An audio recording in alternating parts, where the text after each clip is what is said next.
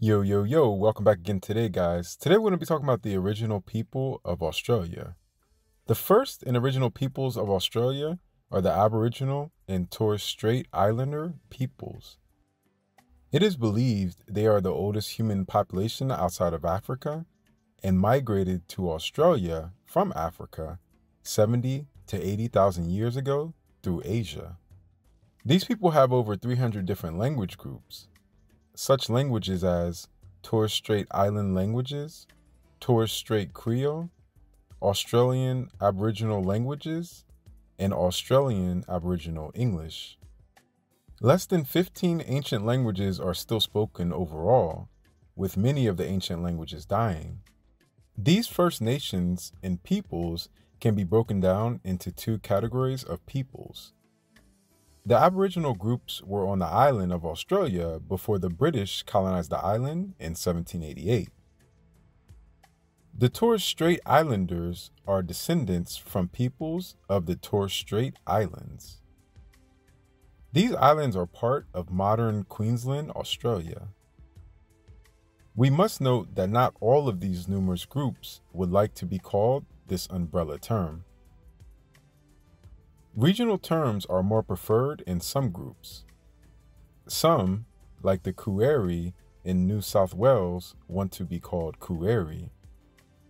In Queensland, the peoples are known as Murri. There are many similarities to different various groups, but also there's many differences that are diverse. Different customs and languages can be different, similar, or overlapping with many groups. Many different groups live different lives, with most being semi-nomadic and others being hunter-gatherers. Different groups would create different famous war, hunting, and musical tools we will speak of soon. Advanced methods of farming, especially yams, and the slash and burning technique happened before European contact. Also, large stone fish traps in which the fish would go through a small entrance that would be later shut off by themselves. Canoes were also created from trees, spears were created, knives, grinding and eating devices, and shelters. Trade networks and routes were also established by various Aboriginal peoples to trade goods with one another.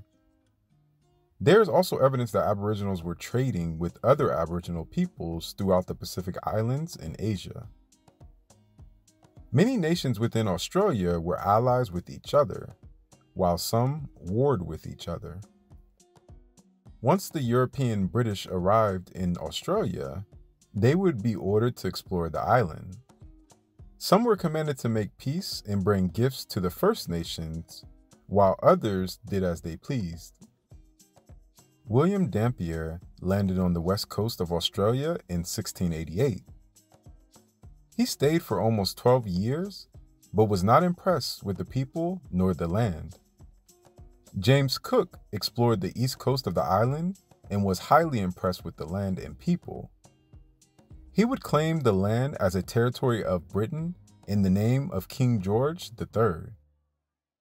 He has this to say in his journal: "From what I have said of the natives of New Holland, they may appear to some to be the most wretched people upon earth, but in reality, they are far more happier than we Europeans, being wholly unacquainted not only with the superfluous, but the necessary conveniences so much sought after in Europe.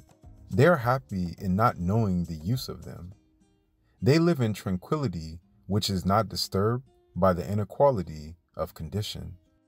And that is what James Cook had to say while on the island.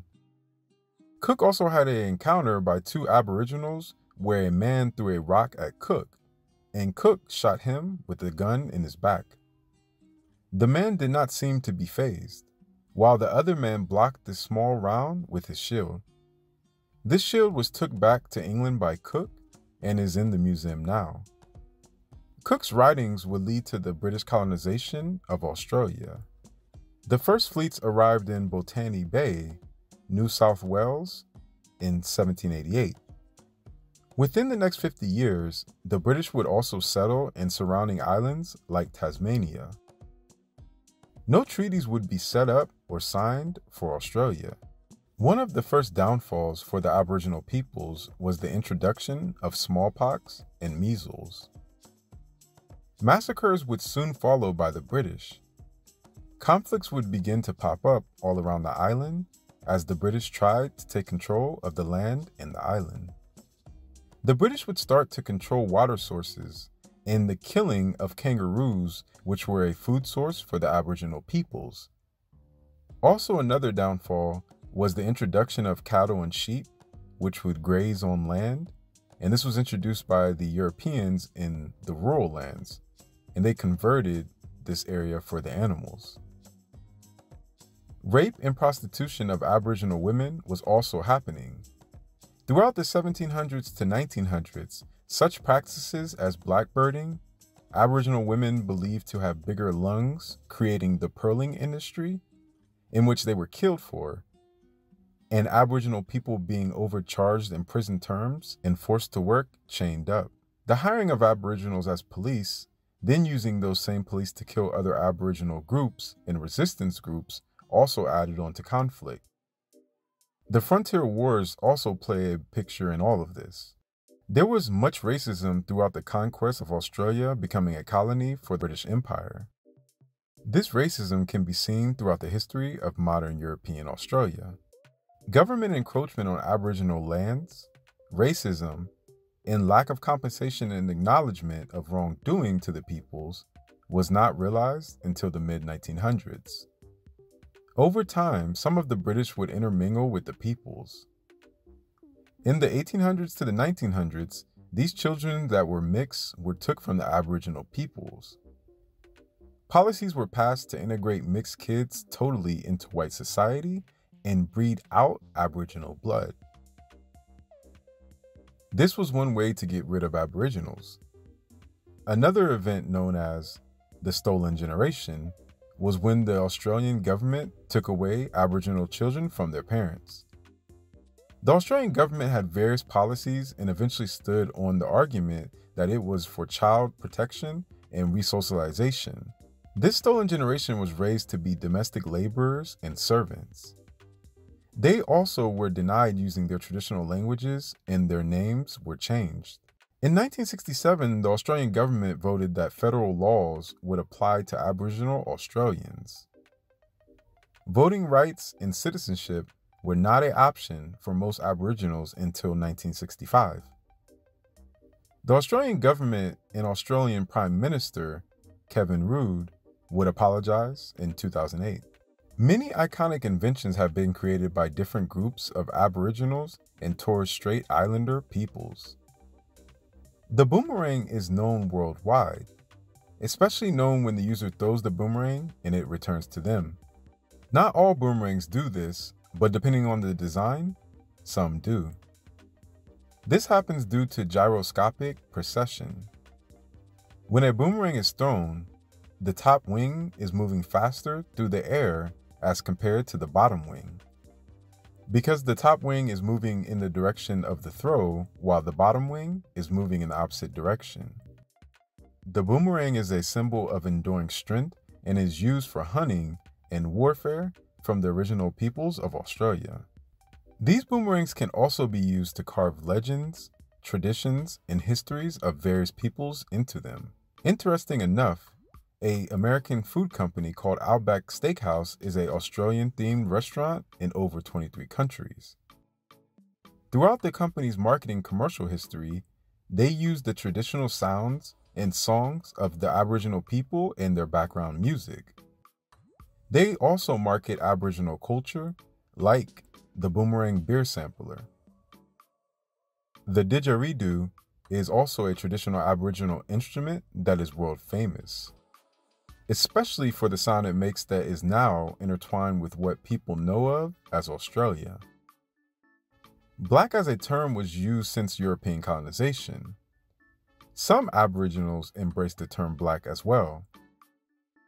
African American culture, such as hip-hop, also influenced social movements like Blacktivists and Black History Month with Aboriginal peoples. Aboriginal people were also barred enlisting into the Australian Army, Even with these efforts to keep them out, 1,000 Aboriginal Australians fought for Australia in the First World War.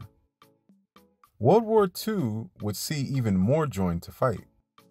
Unfortunately, most were denied pension rights and military allowance after. One example of service was the Torres Strait Light Infantry Battalion, which was established to guard Australia's northern border in case of Japanese invasion. In the 1960s, activists would gear up, and white as well as Aboriginals would fight for Aboriginal rights. In the 1970s, the Aboriginals would finally take office in the Senate. Still to modern time, many conflicts, cases, and wrongdoings have been done to the Aboriginal peoples. Elders within the community make decisions and share knowledge amongst their peoples. The belief system of the people is known as dream time or the dreaming. The creator ancestors, or the first peoples, travel across the land, naming it as they went. Many of the peoples have their own belief systems with overlapping cultures. Ancestral spirits such as the rainbow serpent and the Binjil are part of the different belief systems. This knowledge in dreaming has been passed down for thousands of years through dances, ceremonies, stories, and songlines. The Torres Strait Islander people have their own belief system. This system speaks of Tagai and this representation of the Torres people being sea people.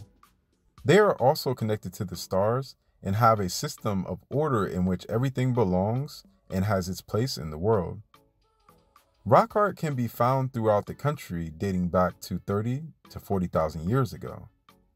Art is very important and has been. Sports were also played in traditional times. The Aboriginal sport of Marngrook is a kick and catch football game played with a possum hide ball. Many historians believe the Australian modern football rules come from the Aboriginal game. There are also Aboriginals who play in the Australian Football League. So today we learned about the Aboriginal peoples, and there are many groups under the Aboriginals. So please check out my new NFT and its online collectible art called Diaspora. The link is down there below. Please like and subscribe. Turn on the bell notification so you get all my videos. Like the video so we can get this video up higher so people can have more knowledge of this. And also subscribe so we can get bigger as well. Please like me on all social medias, which is Afric Network, which is Instagram, Twitter, SoundCloud, Facebook, TikTok. Each one teach one. Always love each other. Always learn from each other. And until next time, to all my Aboriginal people, keep your culture. Peace. One love.